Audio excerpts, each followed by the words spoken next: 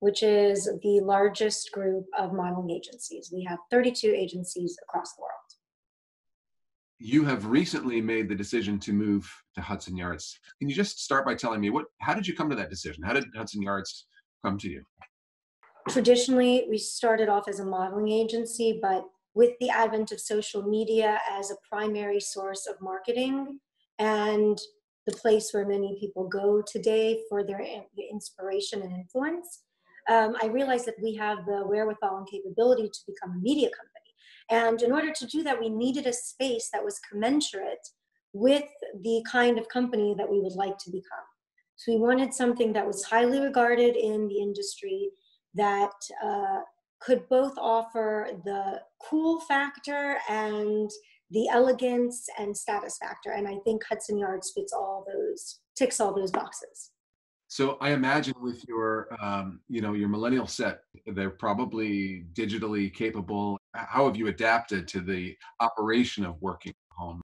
A year ago, when I took over the company, the first thing that I did is create a digital division and a business development division. And what we understood prior to coronavirus is that people are looking to the digital space for their purchases, for their ideas, for their inspiration. And so I realized that all of my talent, their social media channels are actual channels. The only difference between NBC and one of my girls that has 10 million followers is that NBC has producers, directors, content creators, photographers, videographers. So I brought that all in-house. So in Hudson Yards, we have an entire video studio, an editing bay, we have an Instagram studio. So we have already been working towards a virtual world. And so for us, having this in place has been a tremendous help to our talent, because they're some of the only people who are still working. They're working from home, they're working remotely, but they're working digitally. And that's because we had it all in place prior to this. You've got this publishing capability that essentially encompasses all of your models and all of your talent and all of their followers. And that's a huge plus, especially in a time when we can't go out and make new media. So it isn't just models. We've kind of enlarged the definition of what a model is to involve anyone who has a following, a reach, and is passionate or excellent at something. So for example, we signed Paul Nicklin, who is the world's foremost marine photographer. We've signed actors and actresses, we've signed artists, we've signed singers and songwriters. It's really about a model is someone you aspire to be or someone that you look up to in a certain regard.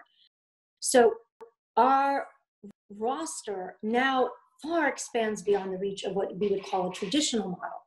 And if you aggregate all of that together, you have over 1 billion viewers, 1 billion. And that's just on Instagram alone. If you combine YouTube, Weibo, LinkedIn, TikTok, which we have a partnership with, you combine that, you get to 3 billion.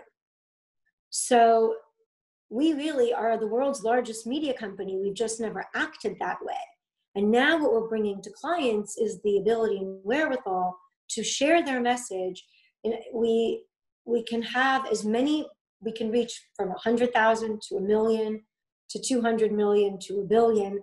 So it's up to the brand to decide how many of our talent we encapsulate in this deal.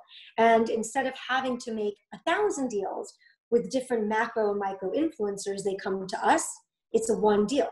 They do it with us. We provide the talent for them, and we enable them to reach specificity and a large audience, meaning we could tell them what country, what city, what socioeconomic strata, what the purchasing power of these people is, when the last time they bought a mascara.